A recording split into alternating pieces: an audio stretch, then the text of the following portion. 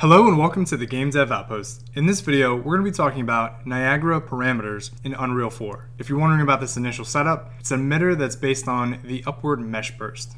But that's not really important for what we're talking about in this video. So there's actually quite a few layers to parameters. We'll go a little in depth on some of the topics, some of the other ones we're going to save for later. So first things first, if you don't have this parameters window open, you want to go up to Windows, and then you want to click on Parameters. And then you'll get this parameters window. And if you want to see everything that's offered in here, you can click on this eyedropper with this drop down, and you can click on Show Advanced Categories.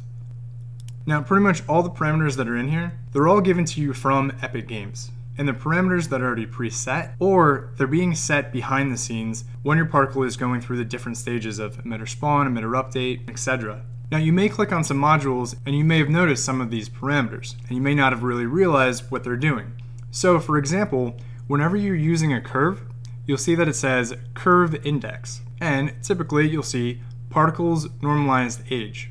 And because of this particles normalized age, this is where your curves are usually a percentage based on time from 0 to 1, but they're a percentage based on the lifetime. That's what the normalized age is doing.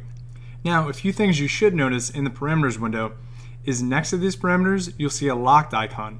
And that typically means that you can't really edit these or change them. And then next to that, you'll see a number. And what this is saying is that it's referenced that many times somewhere in your emitter or emitters. Now additionally, any of these parameters that have a locked icon, you can't delete them. You just can't. And also each one of these parameters, they all have what is known as a namespace before them. So obviously these all say system and they're on the system attribute. So if you right click, you'll see that there's an option for change namespace or change namespace modifier. You can't change them because they're set. They are what they are, and the engine doesn't allow you to change these ones because they don't want you to mess things up.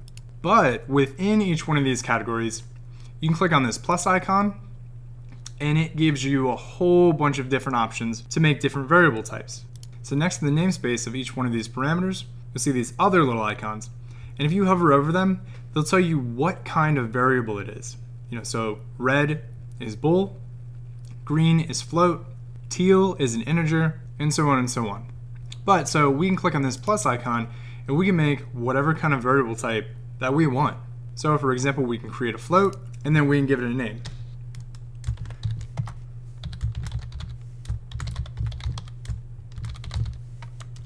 And when we make that, you'll see that it's not referenced anywhere. Additionally, if you right click on this and you go to change namespace, you can move it to wherever you want. Maybe you don't want it in system. Maybe you want this to be an emitter variable or a particle variable.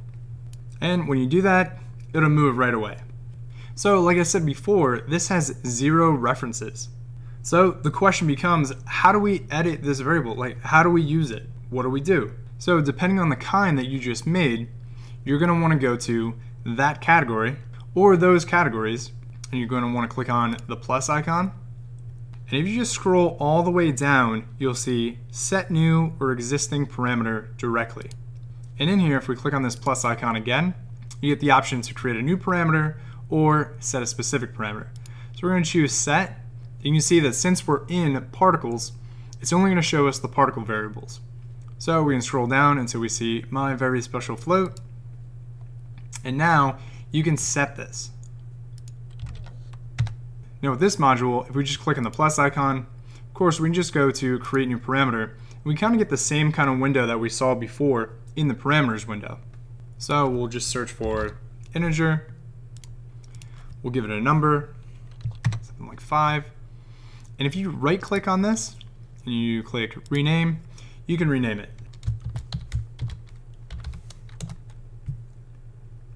Now you could also just keep adding variables through this module, but you don't have to keep it in this module.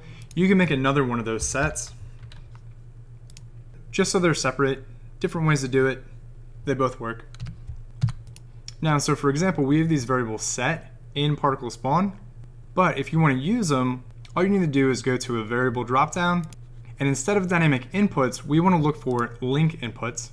And what you notice is with link inputs, it's only going to show you parameters or variable types that are available for this module and for that variable that you're working with. So the ones that we're looking for are in particles, So I'm going to choose my very special float.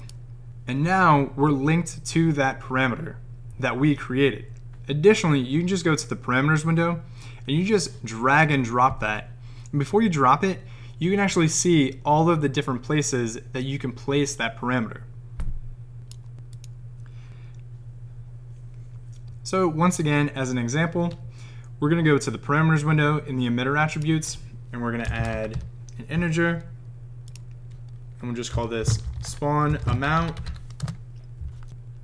And we're going to go to emitter spawn. We're going to click on the plus icon. We're going to choose set new or existing parameter directly. And in here, we're just going to drag that spawn amount into set parameters. And what I'm going to do for this one is I'm going to click on the drop down and I'm going to make it a dynamic input. And do add integer. We'll start with 10. And then in B, we're going to click on that drop down again. We're going to look for that uniform ranged int. We'll just put 20 in the minimum, and we'll put 80 in the maximum. Now in spawn burst instantaneous, we're going to click on that, and we're going to revert the spawn count here. And now we're going to drag our spawn amount into the spawn count. We'll let that compile. So overall, setting your own parameters just gives you a lot of flexibility. And all of the engine side parameters, there's a lot of other topics we're going to talk about where these will make more sense, but you won't know if they all do until you run into it. And if you are curious what they do, just keep going through the modules and find out where they live. See what they're attached to, just hover over them and try and read the comments. Alright guys, this covers Niagara Parameters. If you thought this video was useful and it helped, please let me know by commenting down below and liking the video. Thanks guys.